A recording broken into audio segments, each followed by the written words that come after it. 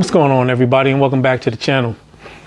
So today, I know you've seen the thumbnail, and I'm gonna give y'all the reason that I did that thumbnail. So I was going through some comments and stuff, and somebody, you know, you always got that one person, man.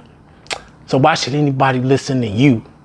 Who is you? You ain't gotta listen to me, man. I really don't care one way or another. But it was a good question. I didn't really answer, but I figured it'd be a good time to make a video. Now I've intimated or alluded to, you know, my experience or some of the things that I've been involved in as far as just like business and what I did for a job. As of right now, I'm a full-time reseller. I've been doing it for 2 years now. So I left my job almost 2 years ago now. So let's get into this. So why should you not listen to me? You should not listen to me if you don't want to be successful. But why should you? Or at least, why should you at least consider some of the things? I'm not saying like I know everything and everything I say is just like the truth, because it's not, right?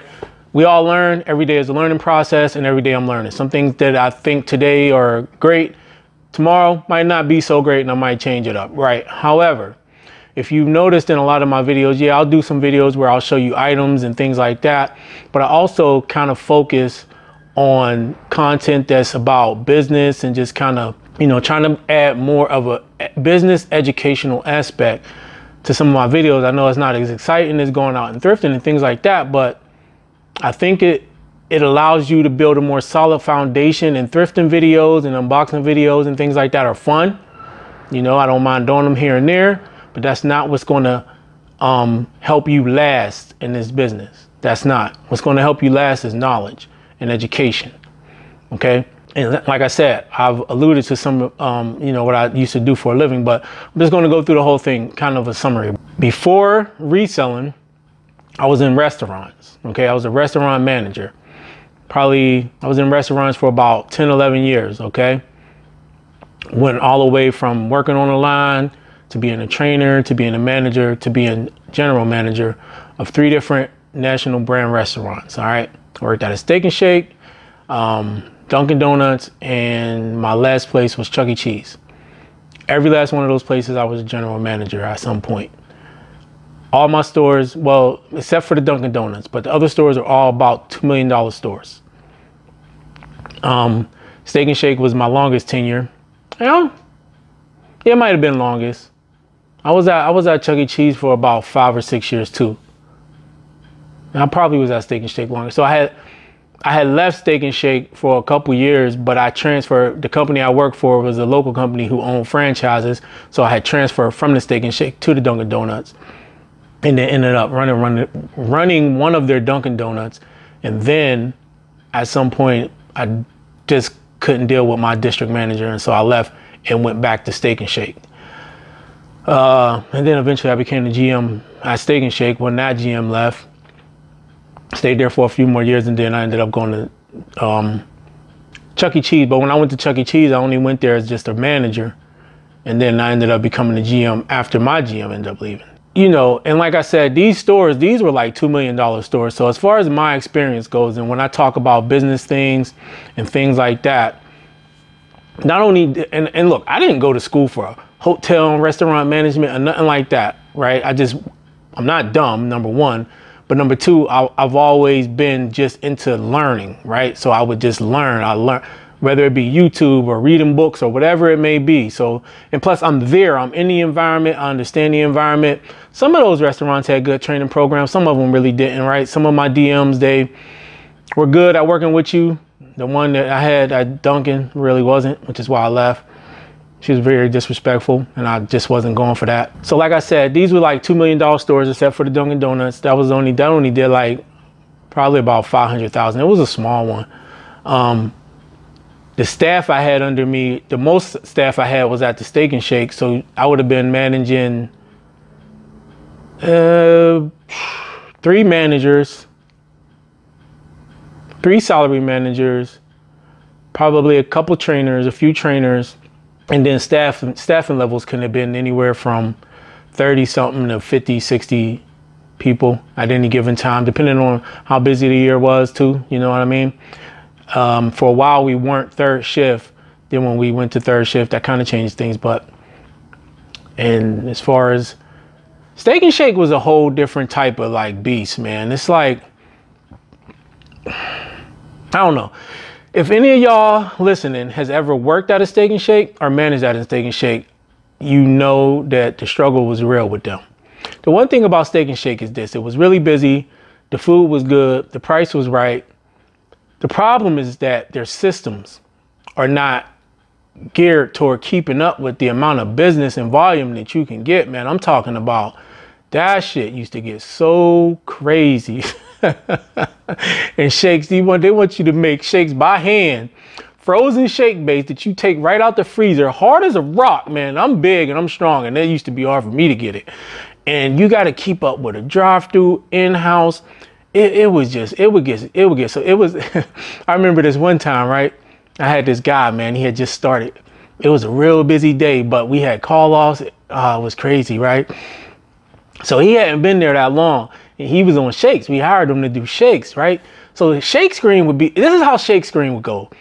You could be on there. It would go from 5 or 10 shakes.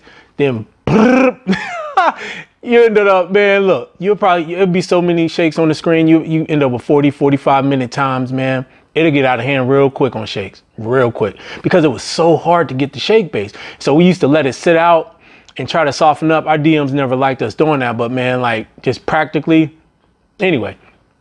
This dude was stuck over there, right? And then I was trying to like go station to station, help people. Then, you know, we managing, like you got to deal with the complaints or just deal with the bull crap, right? So like he stopped and he was just like, man, and he just broke down and started crying. He's like, I just can't, they just keep coming and I'm just like, oh my goodness.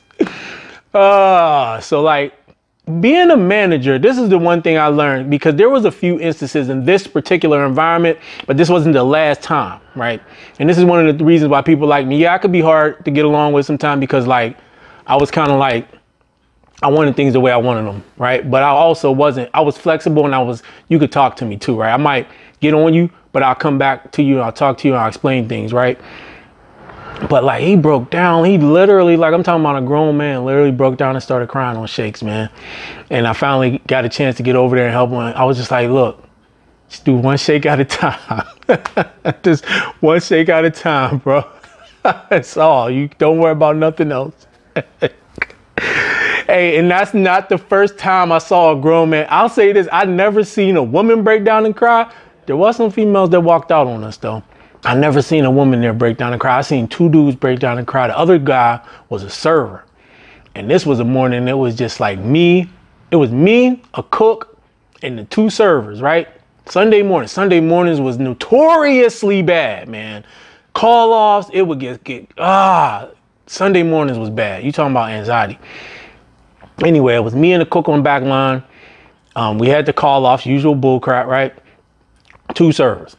And it got crazy. It got crazy. I'm trying to help the cook in the back. We got drive-through orders. Now we ain't supposed to shut down the drive-through. And there was always managers that would do it, right? I would never shut down the drive-through, even though I had always thought about it sometimes when it got super crazy. So I would tell them in drive-through, like, look, I lied to them. I'd be like, look, our register's down. You got to come in. My hope was that they just be like, all right, never mind, and keep going. But no, all right, yeah, no problem. And pull right around and come like, damn. So like, it's just people pouring in, dude. 2 of us on the back line, and breakfast was hard because there's just so many components to it, right? You got the 2 servers out front. So the one server, her name's Jody. She's like, Ed, you need to come out here because such and such is out here crying. I'm like, oh, he's kidding me right now. So I had to call him in the back, right? I'm like, come here, man. He's like, come on, man. You just gotta lock the doors. It's just crazy. And I just can't. I'm like, shit. This is crazy. So I'm thinking like I can't afford this dude to leave, right? Because it's gonna really be bad. So I'm like, look, I can't remember his name either. But I'm like, look, man. All you got to do, I just want you to go out there, just go to the table, take the order, put the order in. Don't worry about nothing else. If they ask you questions about the food, just tell them it's coming. Like if you got to give them something extra, right? Just any extra food or whatever, that we already got made. Ask them, do they want something extra? Give them some free coffee. Just do whatever, but don't you worry about nothing else. You just take care of them, give them something extra to keep them occupied. Just go table to table, do it that way. He finally wiped his eyes off and shit. Went back out there and he was cool, and he stuck around for a few more months after that, man. So I was able to, but like, that ain't the first crazy situation I had to deal with there. Like, I had customers that same day, actually, I had to end up going from the back line. Once people started coming in and managers came in, I had to end up going out there and serving out front because we didn't have enough servers like to cover the sections. So I ended up having to take a section. But like, this is like the type of stressful situation that you would be under. And it wasn't every single day, it wasn't, but it was enough, man. Yeah, it was enough, but it taught me a lot. It taught me a lot just about people. Oh yeah, I had to break up a fight. Like, a lady literally jumped up, was gonna fight one of my servers, dude. I had a whole tray like this with like, that was covered with shakes. I literally had to shimmy in between, and this lady came in with like all these bodybuilders. I don't even know where they came from. It was crazy. And the girl was one of our best servers. Her name was Cherie. One of our best servers, A1, man. She used to kill it out there, right? She was just like, Ed, I'm telling you, I'm just like, oh man, this ain't the time for this. This was just like one of them crazy Saturdays. There was like buses coming, the drive-through line was wrapped around the building, the inside was packed. So this lady jumped up and they arguing and shit. So I got the shakes in my hand. I just like literally had to shimmy in between them. I'm like, oh, hold on. Oh man, I told Cherie, I said, look, go ahead, man, go do another table. I got this. I had to end up taking the table from her. Not like taking it, you know, but like taking it. Like, look, I let the lady talk, right? Because the lady ended up getting out her seat and then coming back and confronting Cherie again at the service station. So I'm just like, look, nah, we ain't gonna do this, right? We ain't gonna do this. And they used to always come and get me because I wasn't scared to go out there and like, I can handle a guest and be nice, but I could also like be firm. You know what I mean? I'm a big guy too, so that probably has something to do with it. But like, I can be firm, like, look, we ain't gonna be disrespectful. You ain't gonna be talking anyway. Like, I would take up for my employees. If they was not in the wrong, like if they did something wrong, that's one thing, but you ain't just gonna come in here disrespecting my employees. We ain't doing that. But I'm gonna do it in a nice professional way. So I took over the table, and by the time they left, they was happy, man. They was happy. I took care of it. That was just one example, but like, it was a busy store, but we did good there. You know what I mean? But like, it was more about, you have to be a leader. And so I like, you know, so I had to manage the people. I had to manage the managers, to manage the store, keep revenue flowing, manage inventory, and just like customer service, you know? And that's just Steak and Shake. Dunkin' wasn't that hard. Chuck E. Cheese has its challenges because there's so many components, and technically there's supposed to be a manager for every area because you got like the kitchen, cash, showroom, game room, and they got all this other stuff going on. But, you know, so it wasn't as crazy as Steak and Shake. Plus you ain't got to worry about drive-through and making shakes with frozen shake base and all that other crazy crap.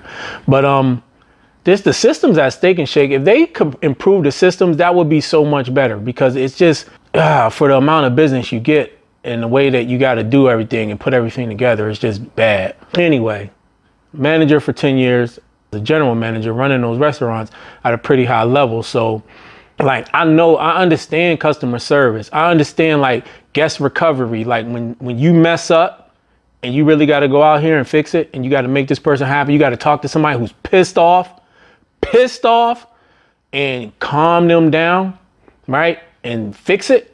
Or you got to deal with employees. You got to deal with the call offs. You got to deal with the bad employees. You got to keep the good employees happy because they pissed off about the bad employees. You got to, you know, you might have an employee break down because of the pressure or the stress of the situation. And you got to be able to like get them all calm and collected and be able to get them to go back out there and perform, right? You only do that when you can be a leader. And so like that experience is what I've been able to translate over into reselling.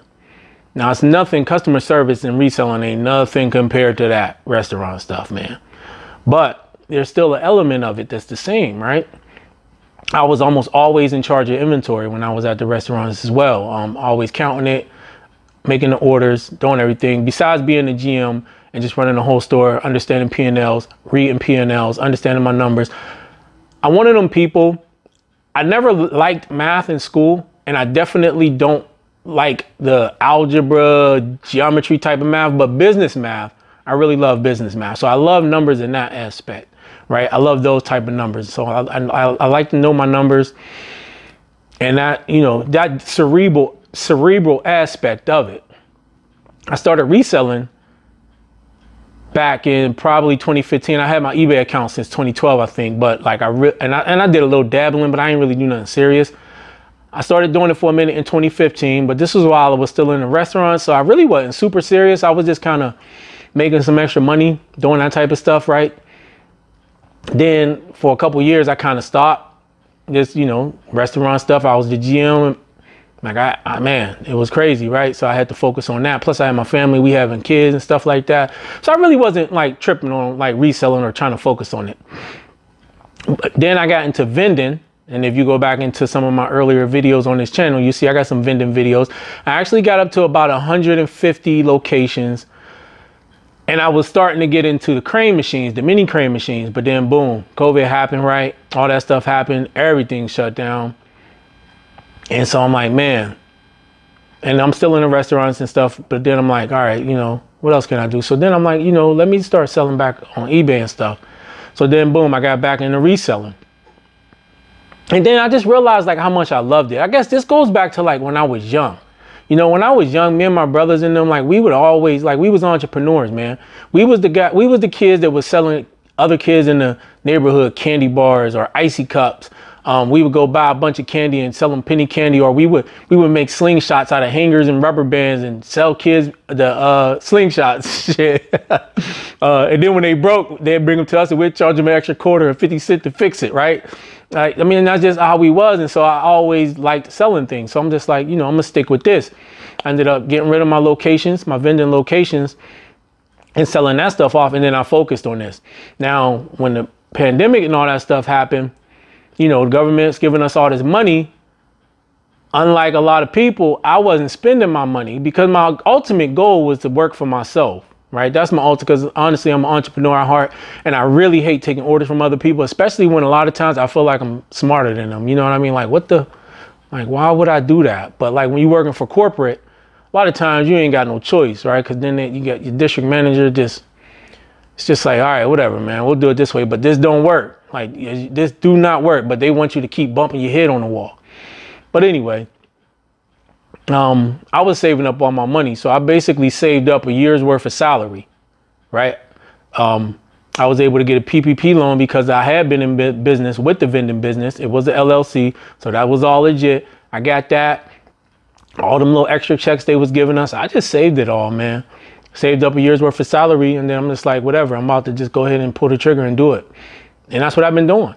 And it hasn't been like perfectly easy. Like it's been some up and downs, but like I've been able to make that happen and focus on what's important. And I'm still learning. It's a process, right? It's a process. And so I can get into all that as far as like, if you thinking about leaving your job, like how you should do that, the pros and cons, how you could be ready for it. My thing is to have a year's worth of salary saved up. That way it doesn't matter what happens in that year, you should be good, right? And if you can, pay yourself every year a year's worth of salary, just so you ain't got to worry about the ups and downs of the business. If you have some bad months, like you don't want to be living check to check in reselling. You don't want to be doing that, right? But anyway, so my business experience is pretty extensive, right? And I've been doing things at a pretty high level. And so that doesn't change when you come over to reselling, understanding your numbers, understanding customer service, right? Dealing with vendors, sourcing, like there's different things you got to learn. Yeah, don't get me wrong. And it's a whole nother type of challenge, right? You working for these restaurants, they already got everything in place for you. So you just kind of come in and you follow their rules and things like that and their procedures. So, but for this, like you got to make up your own stuff. You got to come up with your own procedures, your own systems and things like that. So there is some challenges that's different, but you know, you kind of like, you can do it, especially if you got that type of experience. I mean, I'm not saying if you don't have business experience, you can't be a successful reseller. That's not what I'm saying at all. I'm just saying, like, in answer to that person's questions, as far as like, why should somebody listen to me? You know, why should you not listen to me, right? You don't have to. I don't know it all, right? I'm just saying, but I know a lot. And I know a lot about business. I know a lot about running businesses. I ran businesses that did millions of dollars in revenue. I managed people, like lots of people. I managed other managers. I was a leader in my industry. And so I did it for a long time at a very high level, and I was successful at it. And as of right now, I'm successful at what I'm doing at being a full-time reseller. And I'm not going back. And this ain't the only thing I want to do for the rest of my life. I love selling, but I don't necessarily want to do this. I'm plotting other things ahead, right? Real estate and some other things that I want to get involved in. So it ain't just reselling, but the business aspect of it. That's why you'll hear me talk about these things a lot more, systems, because I read these books or I've done it, right? I got experience dealing with stuff. The efficient systems and inefficient systems. I got experience dealing with customers that are pissed off and I got to fix it. I got experience at a higher level dealing with corporate and just inventory and everything, man. Just a lot of stuff goes into it. You know what I mean? And so being able, like when you see my videos and you see me talking about how I set up everything to be more efficient, and there's always room for improvement, of course, right? Or anything like that, or just when I talk about business principles, and I think you can learn something. I think, you know what I mean? And it's not anything brand new, like nobody else has ever spoken about it, but I feel like a lot of reselling content is good content and it's entertaining, but it doesn't allow you, it doesn't give you what you need to be successful in the aspect of you need a strong foundation when it comes to just having a business, a sense of business, how to run a business. Whether you're doing it full-time, part-time, for fun, it doesn't really matter, because you need to, there's just some fundamentals, right? You need to know your numbers. You need to know if what you're doing is worth what you're doing. You need to know if you're making a profit, if you're being profitable. You need to understand how to look at that. You need to know how to look at that month to month. You should have at least a basic understanding of a P&L, and at least have a basic P&L to look at and track your numbers. You should know how to track your products. Know how to see which products are performing for you, which things are working for you. Understand SWOT analysis, right? Strength, weaknesses, opportunities, and threats. Understand if something's not working, when you need to pivot, how you can pivot. Understand business systems, how to work. And 2 Second Lean, really good book, man, if you can find it. There's an audio book of it on, I think that's what it's called. Yeah, 2 Second Lean. How to make your systems more efficient, right? Just a little bit at a time, you know, compound effect. It's a lot of stuff out there, a lot of material, but a lot of that stuff I was already doing, but I might not have had the book to, like, you know how you be doing something, but maybe you read something or you listen to somebody and they kind of like bring it into perspective for you. So now you can put, like, it's almost like when you meet somebody, you can put a name to the face, that type of thing, right? And so when you watch my videos or you listen to my videos, that's what kind of, that's the information I'll put out there, because I feel like, yeah, an unboxing video is entertaining. A sourcing video is entertaining. Yeah, it's good to see somebody go out there and, oh, okay, that thing is profitable, but at some point that thing probably won't be profitable. So that's not going to really help you long term, right? Bolo videos, yeah, that's okay, that's profitable now, but at some point it probably won't be, especially if it's on something like YouTube.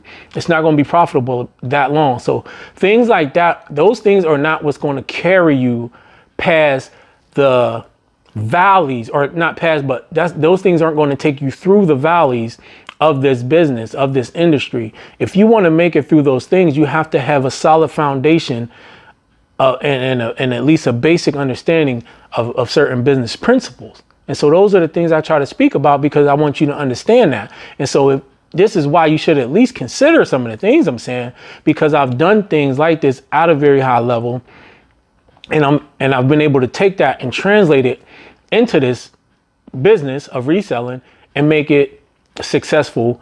And I'm going to take this even further in the future, you know, as I kind of like envision where I want to go with this and how I want to use this as a stepping stone to just try to reach some other goals and things like that. So for you, Mr. Commenter, who asked the question, why should you listen to me? You don't got to listen to me. You really don't, but you should. if you really want to learn something. And I feel the same way. When I listen to everybody else, it's because even if I don't agree with everything they say, which I won't, which you won't agree with everything I say, and that's okay, but I'll pick up a little bit of something. And if I knew a person had 10 years experience in any industry that they were successful in, business-wise, there would be something there for me to learn. Even if it's not related to what I'm doing, there's something there for me to learn, right? Whether it's leadership, whether it's a little bit of systems, whatever it might be, how to understand my numbers, how to read a P&L, whatever it might be, there's probably something there. And so, yeah, I'll listen and I'll see if there's something there for me that I can glean and take away. And I feel like if I can, that was valuable, and I'll give that person another shot when they come up with something else or when they come out with some more content, because I feel like, okay, I got something out of that. It wasn't just this one thing. It's like a, all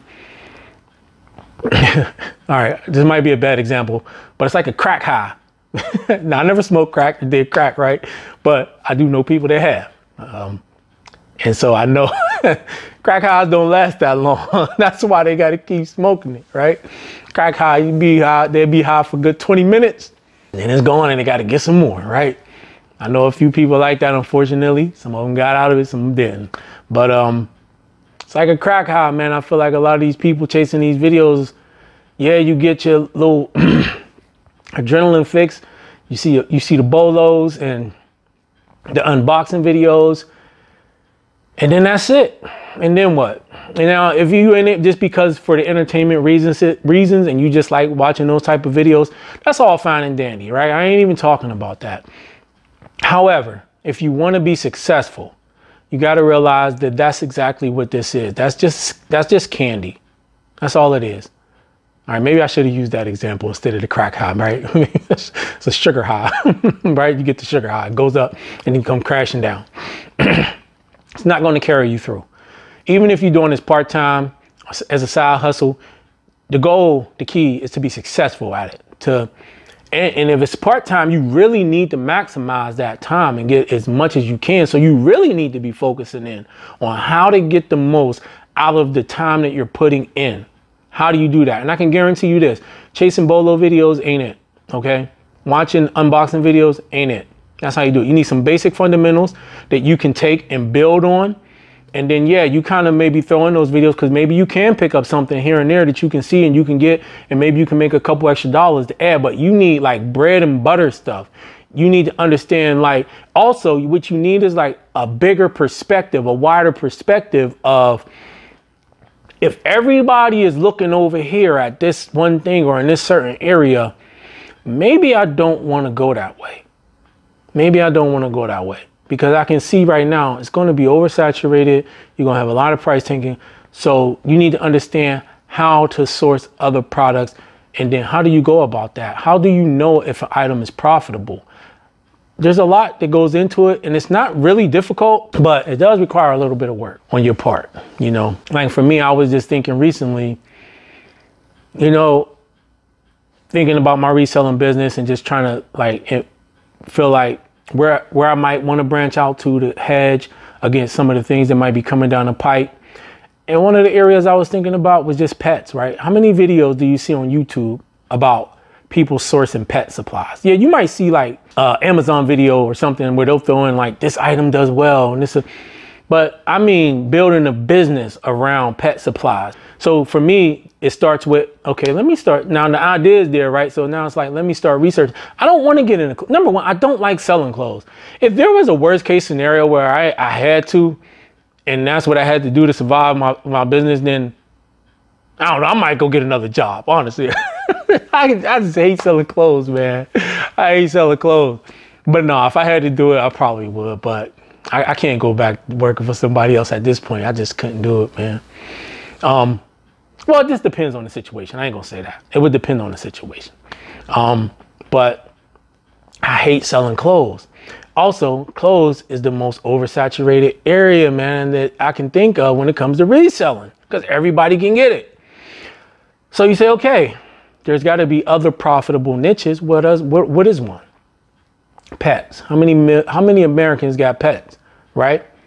millions and millions and millions. So, you know, and it starts with that thought, and then you research the industry, you see, and then you kind of niche down because you don't probably want to try everything because there's just way too many types of pets out there that people got. You want to probably focus on an area that might be the most profitable, and maybe not even the most profitable necessarily, right? Because I can see going into a niche that might be maybe a little more obscure, you know? Let's just say pet worms. I don't know. Somebody out there got a pet worm. I'm almost certain, right? But how many people probably think about pet worm? And what does it take to raise a pet worm? I don't know. People probably got to buy some stuff if they got a pet worm. I don't know. I'm just throwing stuff out there. But that's just an example of something that would be so specific that you wouldn't have that many people selling in that area. And if you can find out who does it, where they get the stuff from that they sell it, and kind of like slide your way in there, that might be something that works, right? And so those are the things you should kind of be thinking. And that's the type of content that I want to put out there. Like I'm saying all that to say that is that those are the types of things. Yeah, I might throw in stuff where I'll show you some of the inventory I get. I was even thinking about like ordering some mystery boxes or doing stuff like that for entertainment purposes only. But that is not what I want to build my channel around. If you want to know like the type of content you'll get from me, it's going to be educational, foundational type of information that you can use to grow a real business. Full-time, part-time, you can be profitable. And my experience comes from running million-dollar restaurants, dealing with staff and customers and all types of stuff, man. All types of stuff for a very long time. And translating that over to what I'm doing now and making that happen, all while I do have a wife and I do have 9 children. So our family's pretty big. Yes, I said 9 children, like 1, 2, 3, 4, 9. So we got a lot of kids, man. So it's not easy, and I couldn't do it without her anyway. Like she holds it down, you know. She holds it down, man. But that is why I feel like you should at least give this channel a chance. And like I said, you don't got to agree with everything. And I would like to hear information from you. You know, I would like to have discourse about certain things and share what works, what doesn't work. Eventually, I'm going to start doing some lives, and hopefully we can kind of kick around that type of information. And I want to start having other people on to share that information, because information is what makes you the money. Education. It's not really the product. You can have a person who takes a product that sells really well for a decent profit, and they can destroy the profitability of that item because they have no idea what they're doing.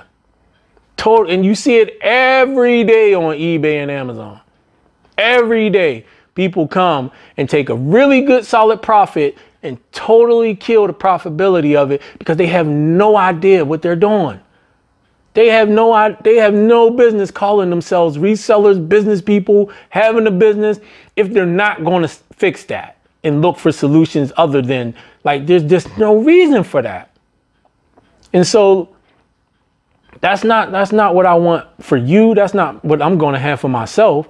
So if you want to learn not only about like reselling and things like just business in general, because maybe you want to use reselling as a stepping stone.